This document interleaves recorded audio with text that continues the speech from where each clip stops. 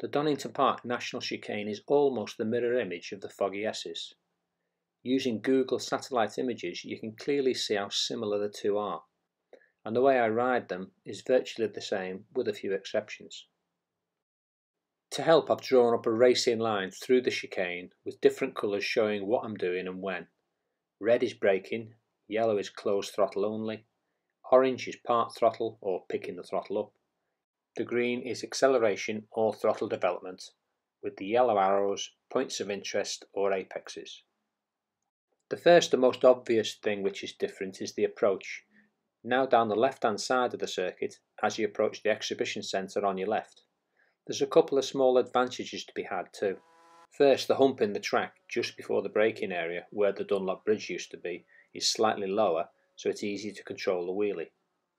Secondly, if it's windy going down the back straight, you get slightly better wind protection because of the exhibition centre itself.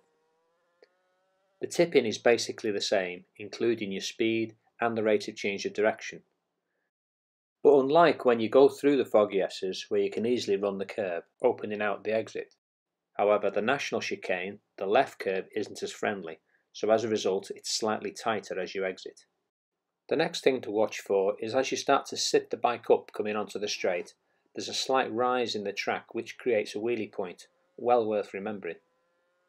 And the last thing to remember, the start-finish straight now is between 50 and 80 yards longer, which can make a huge difference as you run into Redgate. It can be as much as one gear higher, so you need to recalibrate your braking reference, unless you want to end up in the gravel. After the wheelie point on the straight, throttle off on a really big squeeze of brakes. The exact point is dependent largely on what machine you're riding.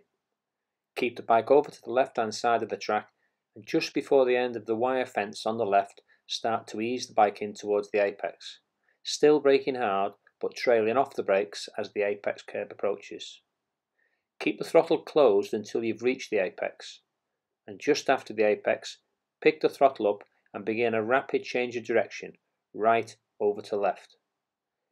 As the bike's changing direction, continue to develop the throttle through the apex and out towards the drift out curb on the right.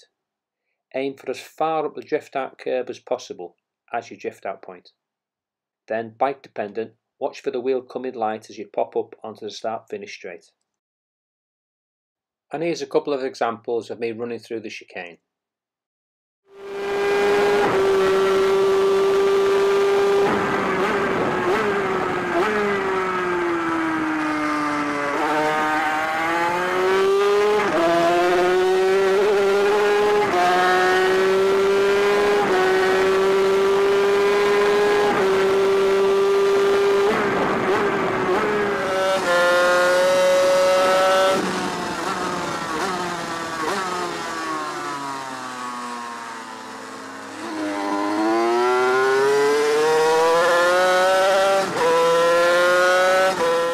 On board for just $5 a month to see my exclusive content.